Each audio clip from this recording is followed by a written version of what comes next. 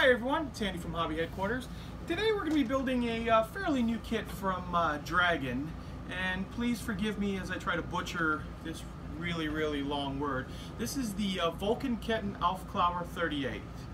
Now I probably mispronounced it, and I'm sure a bunch of you will tell me later on in the comments down below, but this is basically a Hetzer chassis with the top opened up and a short 75mm gun mounted inside of it. So you will see some of the interior detail. It looks like it's a pretty nice little kit. It's very small on the part count, which is nice from Dragon. It's only about 240 parts, and we can do a late war camouflage pattern on it as well. So looks to be a fun little build. So let's get started on it.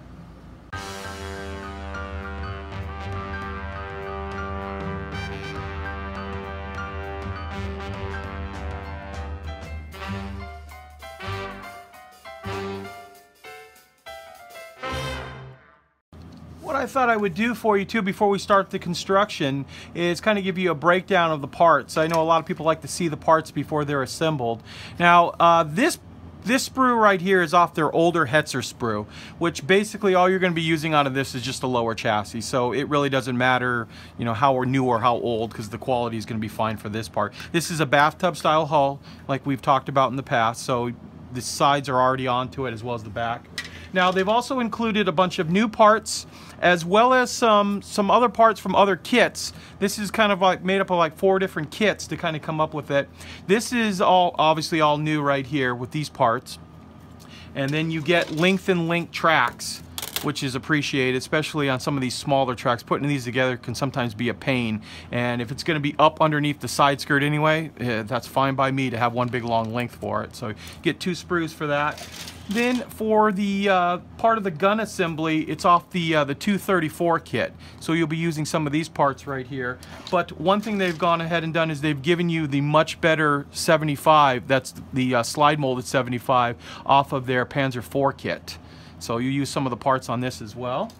And the interior is off of the 38T kit that they came out with. So this was actually molded very beautifully, and really liked it when it first came out. So for the parts that you will see, those are going to be very nice inside. And then you've got a couple other little odd Hetzer parts, some of the mufflers. The wheel assemblies are all very nicely molded. And you get 2 of those. So that's basically it. And then plus they've also given you clear periscopes as well. And then of course they give you a little bit of a photo etch for the muffler guard and some basic decals, which based on the time that this vehicle would have been made, there wouldn't have been a lot of other markings on it the way they had camouflaged them. So now that you've seen the parts, let's start the construction. Now, as you see right here, that was one of the suspension arms that I've pre-assembled. There are no little marks on the suspension arms to tell, so the best thing you can probably do is try to get them as level as possible, as you can see here. And that way all the wheels are going to lay perfectly flat on the ground. Now you could use this to your benefit too, that if you wanted the suspension arm to be up, if you were going to model something like going over bumps or anything like that, that would work. But for our purposes, we're just going to make it flat. Now at this point you have to attach the leaf springs, and there's a very small connection point for the leaf springs to stick on. So I put a little extra glue in the middle of this unit, and you can just make the bottom of the leaf springs touch in there too, and that'll give it a little bit more stiffness so it doesn't want to pop off. Now the little spacer right here is necessary, don't forget about that. To put the drive sprocket on, you need to attach this little spacer first. And once you put that on into place, it should just click right in. And you can see right here on the top, there it goes. And what you want to do is probably put a little extra glue on there as well to keep it from popping off later. And finally, we're just going to attach all of the lower suspension arms here and glue those into place.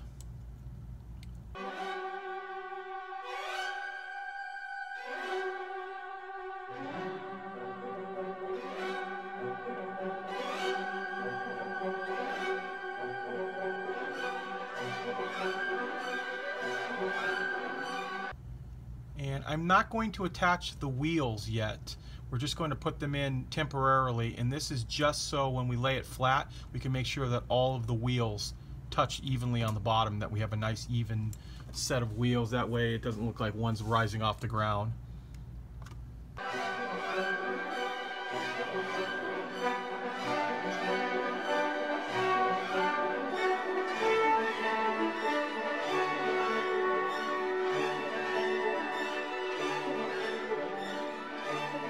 Now, as I attach this back plate, there is a slight little seam that we're going to have to fill later on. I'm going to wait until later after we get the rest of the pieces in to click into place and see if it gets any better. But if not, we'll put a little bit of the Vallejo white putty underneath, and that'll seal in any of that area.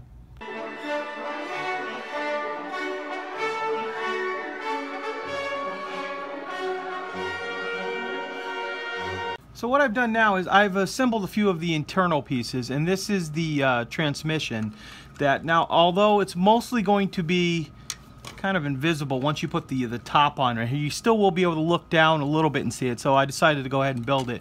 Now for the firewall for the motor or the engine, there is no marks on the side of the hull to tell where it's actually supposed to fit in. So we're going to fit the front transmission as tight as we can, glue that into place, and then using the drive shaft here as a guide, because it's supposed to mate up exactly with it, that's where we will glue the firewall into place.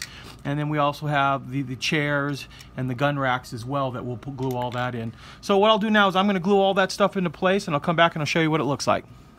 Okay, I've attached the firewall in the back, and actually attached it a little too far forward. It wasn't until I went to dry fit the top on here and noticed that there's some marks in here that will correspond to the other half of the firewall. So I made the necessary adjustment. It moved it back, and after dry fitting that, this just kind of clicks into place right here and gets a nice firm fit. So keep that in mind, that you do have to match it up to the top of this plate going forward. Now I've also gone ahead and started cleaning up. These are all the parts that make up the gun assembly on here, and I've begun sanding those. What I'll probably do is just put all these together, show you what the gun looks like. This gun has been used in quite a few of their other models, and it's just their short 75. It got, like I said, a little more cleaning up to do, so I'll clean these all up, put it together, and show you how it looks. So we've got the gun assembly completed, and now we can begin to work on the upper part of the hull and all the little pieces that go on there.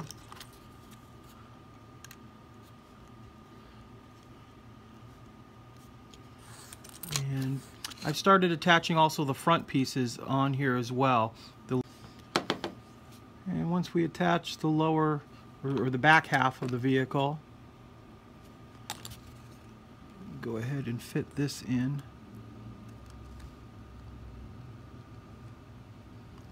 Right in through there. Now what I'll do is I'll let this dry for a little while, then we're going to attach it to the lower part of the hull. And then I can start attaching all the other little pieces on there. That way we know exactly how everything's going to line up.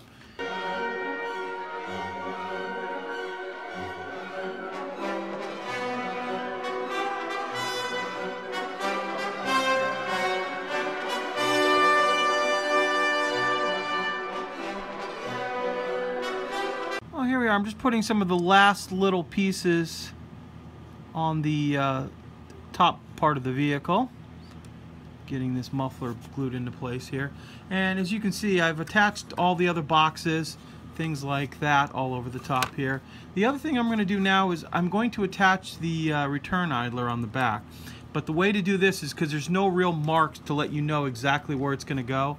So the best way I can do this is by putting on one of these temporarily, and then we can line this wheel up so it just breaks past the rubber right here. So that's the position we want to glue it into. So I put a little glue on the idler wheel. Now the road wheels are still able to be removed. So now that once you've got it in the right position that you want to go at, the next thing while that's setting up is I'm going to show you is the tracks. Now the tracks are are length and length, so half little tiny pieces and some of the bigger pieces. What I've done is I've kind of glued these together into the general shape that they're going to be and left one part of it open, so we'll be able to fit these around. I'll be able to actually paint and weather and do everything I want on these separately. Then we'll be able to just pop them around, put the last little bit of glue into place there. They go together very easily. I got a little touch of cleanup I have to do on them here and there, but very easy to go together. There's only a couple little individual links here and here, and some on the edge pieces. So once the wheel dries and we have all this painted, I just put these into place temporarily just to show you that if you do this with the tracks, you'll be able to easily just pop them around, get them to fit in, and they still have enough play that you'll be able to get them to fit properly. And then once we get all that, like I said, painted and put on, that actually will go inside there. And it's a very easy way to put the tracks on and paint them without having to try to paint all around that other part. So, and they're easy to come off as well. So here we are. We've completed primary construction on the vehicle. The tools are left off right now, as well as you can see the wheels, the tracks, and the side skirts, which I've got all cut up and cleaned up, and we've got them attached to our board here so we can do our painting. And these, like the side screens, we'll put on separately after we're all done with it, as well as the tracks too, as I showed you earlier. All in all, the kit goes together actually pretty well. There's no fit issues other than just the slightest little bit I was talking about earlier right back here, and a little filler took care of it right away, so it was just a minor thing. So now we're going to go ahead and start the painting process, and we're going to start by painting it with our shadow and highlight coat. The first coat we'll put on will be the NATO black, followed by a white coat of all the highlighted panels.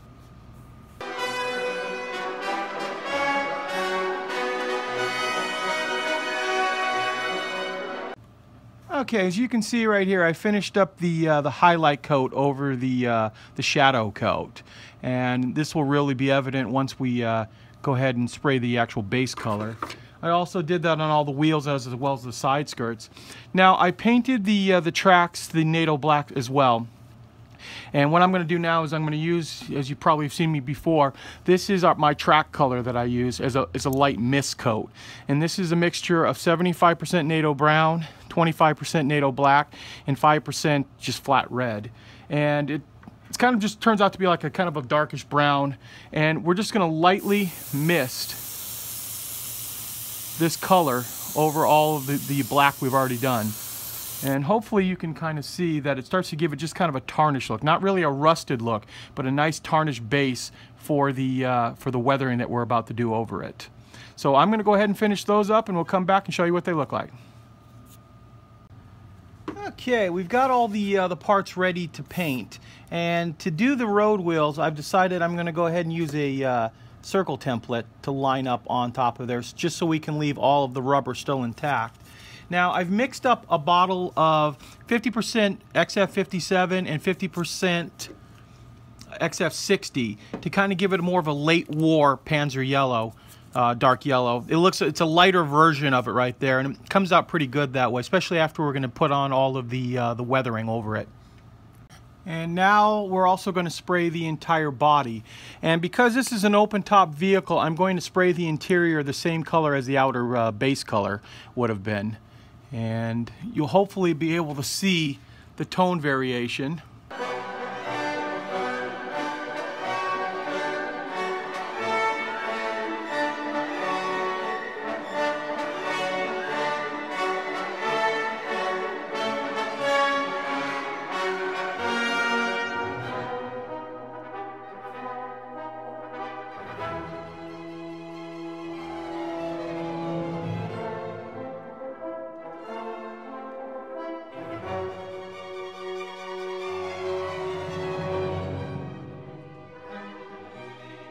Next, what I'm going to show you is beating up some of the side panels. Now this one is a completed piece that I've already beat up and weathered, and with some scratches and a little bit of rust, a little streaking grime. And this is the one that we're going to show you from scratch how to do that. Now the first thing we're going to do is we're going to take that same dark brown chipping color for the tracks and actually use it as a chipping. And just using a real fine brush, making sure there's not much paint on it. Just start putting some small chips and cracks into it. Or not cracks, chips and scratches, I should say. And kind of just go everywhere you think there might be chips. And getting the long scratches like I had in that one, you kind of have to just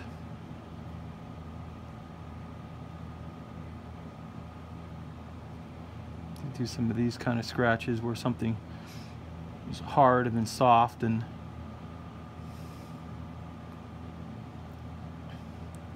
there's really no wrong way to scratch these up. Now I should also point out too, I have sealed these with Tamiya's clear coat, so any of the weathering and stuff we do on it won't damage the paint underneath. And we'll let that dry for a little while and come back to the next step. Now that that's dried a little bit, we're taking the same dark yellow color now, and we're going to put a few little rubs scratches. And the rubs are where it discolored the paint a little bit but didn't go all the way through, except for on the green here. It may have put some little chipped areas. And then once I put this color on, we're going to go back over it with the darker color and kind of fill that in a little bit.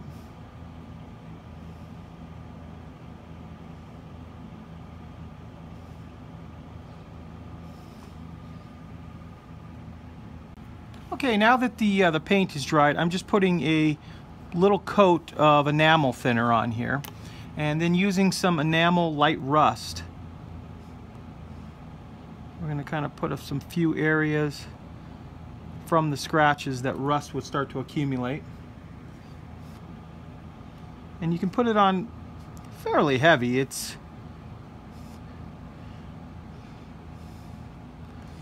then once that has been put on, taking your same brush that you applied the thinner on, now just slowly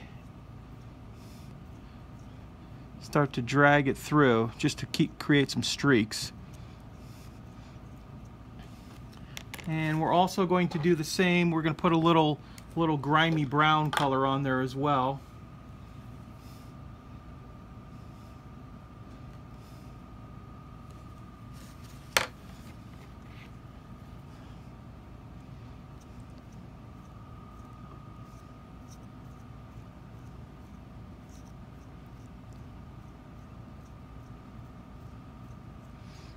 And you just got to go back and forth, blending it and getting it to the point you like. And I'm going to probably put a little bit more rust on it to match this one right here. And we're also going to do the same thing with the wheels as well. Now I'm also going to do some chipping on the paint here as well. We're not going to go as heavy as chipping as like in some of the side skirts.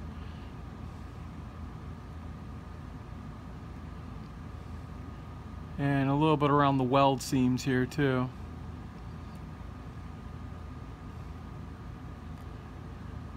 Now I'm going to go over the whole vehicle and do some minor scratching on all of these little areas, and we'll come back and show you what it looks like. Okay, I'm about to do the exact same thing to the body. I finished up all the little chips and scratches, and I've put a little layer of odorless mineral spirits on it. And we're just going to do a little bit of weathering. Put the different colors of the grime. And then a little bit of the rust color. And it's all right if you put it on heavy, like I was telling you earlier, because most of it's going to come off when we do the streaking. And you can even use a little bit of Tamiya's panel liner.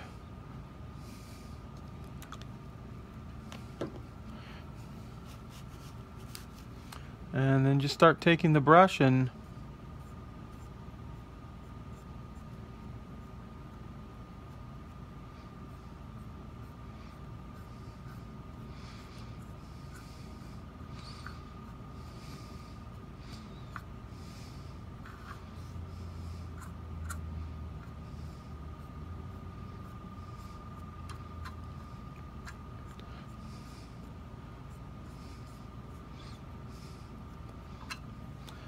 And then you can even take a cotton swab and just do a few little strokes across it too, and that'll give you some cleaner than normal areas to kind of blend in. And once it dries, you'll start to see the streaks because they won't be so shiny anymore. It'll be a much more flat surface. In fact, pull that out of the way and show you all of the wheels and side skirts are all done now. And I think they've come out pretty nicely. We got some nice amount of dirt and grime built up on it, as well as some nice streaks on the side skirts. So what I'll do is I'm going to finish up the rest of the body on there, get it all ready to go, and then we're going to put these pieces on, and then I'll show you the tracks next, and then kind of put it all together. Okay, for the tracks, we're going to use just a little bit of Tamiya's panel liner as a fixing agent, and it's an enamel. And I'm just going to show you a little bit of the area right here. And then we're going to use a little bit of Vallejo's pigment. And I happen to be using light sienna. And we're just going to kind of start to blot it in.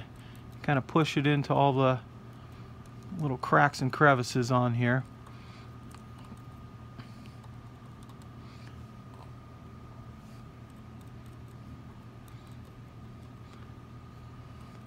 And then what I'll do is I'll kind of show you this over here.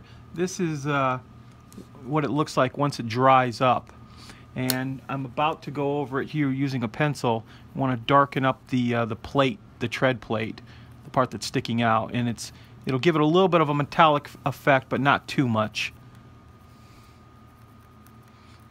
And you can even put a few more washes on it, things like that, to change the color around a little bit. But I'll kind of work on that stuff for a little while and show you what it looks like just before we put it on.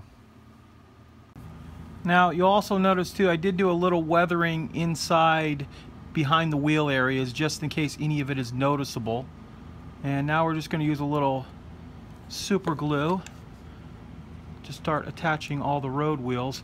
And we do want to check on them to making sure that they are staying nice and straight, so when we do put the tracks on, that we'll get a nice even surface on it. So I'm going to put those on, and I'm going to fit the tracks on and show you what it looks like. So here we are. Here is our completed model. The last couple of steps I did was once I put the tracks and the side skirts on, I kind of blended a little bit more of the pigments and powders on it. And then afterward, after everything was said and done, I went and buff coated the entire thing like I usually do. We did put a little bit of rust effect on the muffler around the tailpipes, and just kind of did a little bit more streaking all over it just to kind of blend it together.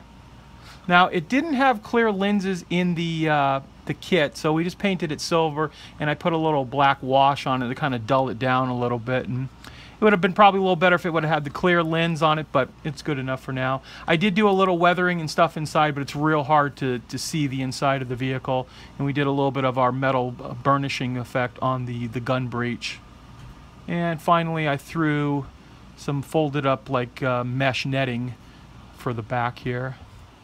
So all in all, the kit was a very easy kit to put together, and actually had quite a bit of fun putting this one together. I like the camouflage job. It's something a little bit different than what I've normally done, and really beat it up a little bit more than we probably would have normally have. So I want to thank you guys as always for watching, and please stay tuned because we have more videos coming.